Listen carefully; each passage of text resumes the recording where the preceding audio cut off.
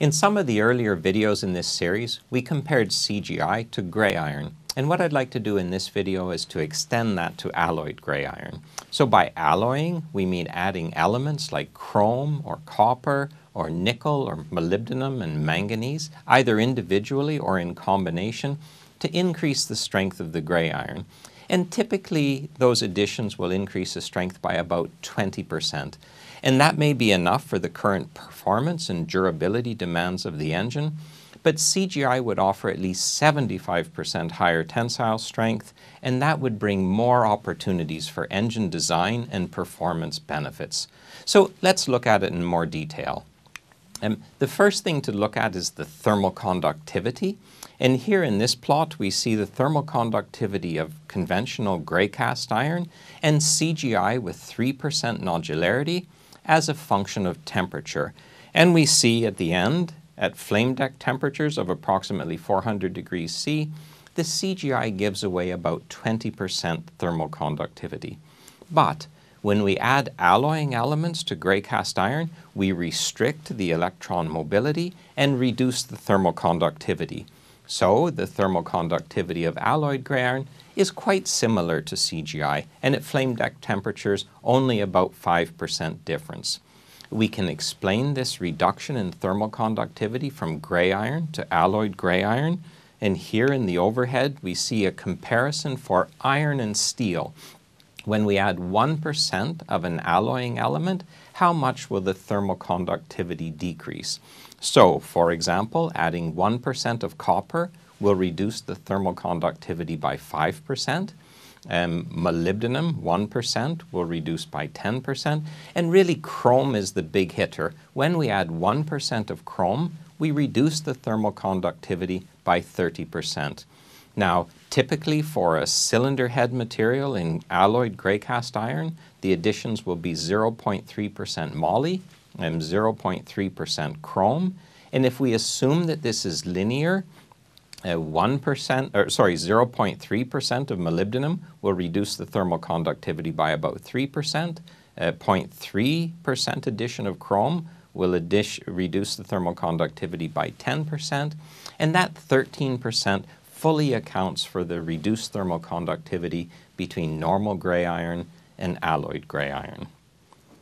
If we look at the next thing, it's castability. What we do with alloyed gray iron to make it stronger, we tend to reduce the carbon content. If you'll remember from the second video in our series, we showed that these flakes in gray cast iron bring a lot of good things in terms of thermal conductivity and vibration damping. But also we said that when the carbon atoms come together to form graphite particles, there's a 9% volume expansion. And we rely on that volume expansion to offset the natural shrinkage of the iron.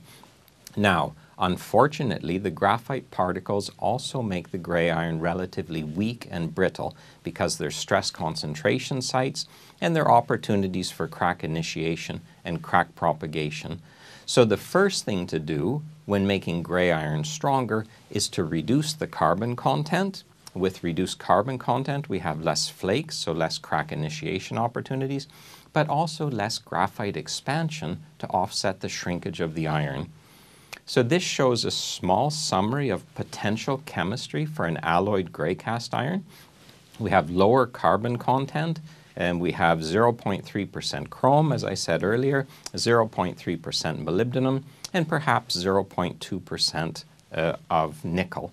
So the lower carbon content, it makes shrinkage more likely, and also these alloying elements, the chrome and the nickel and the molybdenum, they segregate to the last areas of the casting to solidify, and in those areas we don't have any graphite expansion, so we have the risk of microporosity. And in the end, with CGI having a higher carbon content and less of these alloys to segregate to the last solidifying areas, we have a quite good castability and quite good shrinkage resistance. And in the end, the porosity formation of alloyed gray iron and CGI is effectively the same. The next thing to look at in our comparison of CGI and alloyed gray cast iron is machinability. And here we see a plot from the University of Darmstadt in Germany, where they compared the tool life of gray iron in the red bars, this is conventional gray iron, to CGI in the blue bars. And we can see here for high-speed machining with cubic boron nitride inserts at 800 meters per minute, the tool life of CGI is 20 times less. So CGI is not compatible with high-speed CBN machining. But in the yellow bar, we see that the alloyed gray iron is also not compatible. The solution for CGI has been to go to carbide tooling to cut at conventional feeds and speeds, perhaps 150 meters per minute. And here we see that the difference in the red bar for the gray iron, conventional gray iron, and the blue bar for CGI is more in line with the difference in the properties. Yeah? And now we see the yellow bar. It's effectively the same as the CGI bar.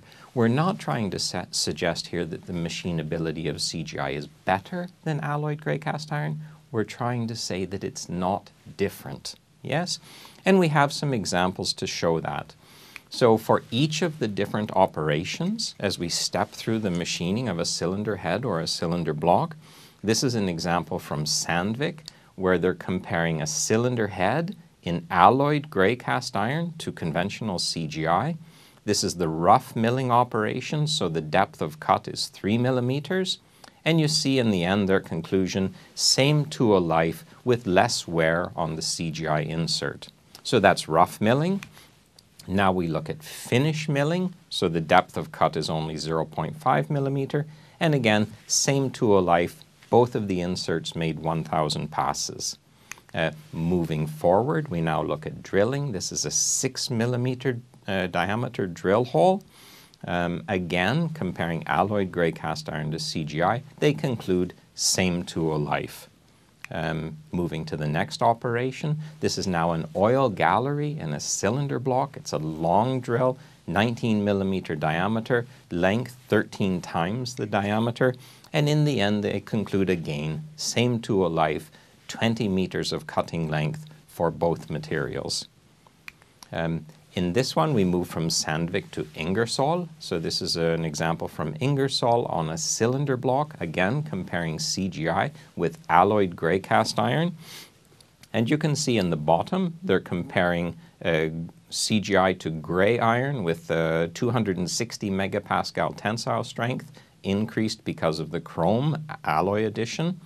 And here for the chromium alloyed gray iron, they have 1,600 passes, 17.6 meters per cutting edge, and in CGI, 19 meters per cutting edge. So again, the machinability of alloyed gray iron and CGI is effectively the same, and frequently CGI will be better. CGI can be better because it's a more narrowly defined material, and it allows the machining guys to set up their operation and optimize the operation. Frequently the machining people will say, we don't care what you give us, just give us the same thing every day. And that's what CGI does. So we've now looked at thermal conductivity, castability, and machinability. When we add alloying elements, we of course increase the cost because we have to pay for those alloying elements. NVH, as we saw in our engine design benefits presentation, video 3 in our series, because of the higher stiffness of CGI, we have better vibration damping and less noise generation. Alloyed gray iron, the stiffness only increases by about 10%, whereas in CGI the stiffness increases by 50%. So we have a much higher NVH benefit for the CGI. And as I said at the beginning of our presentation, the increase in strength of about 20% for alloyed gray cast iron, it might be enough for the current performance and durability requirements of the engine, but it doesn't really offer any upgrade potential.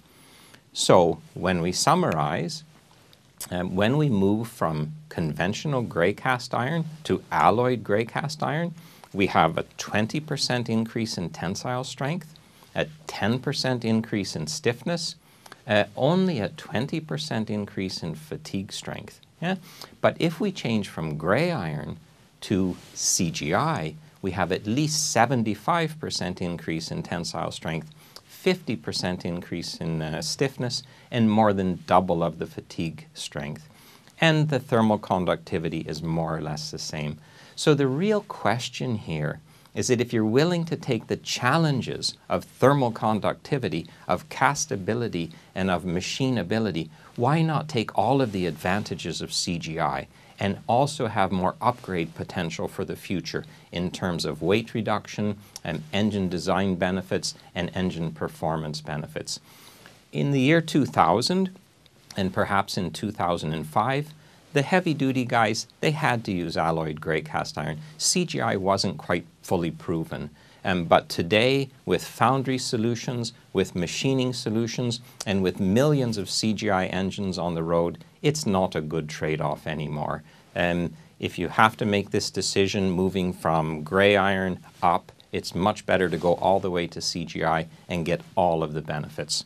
So, we have a lot more information about this and about a lot of other things as well. And if you want any more information about CGI, contact SinterCast.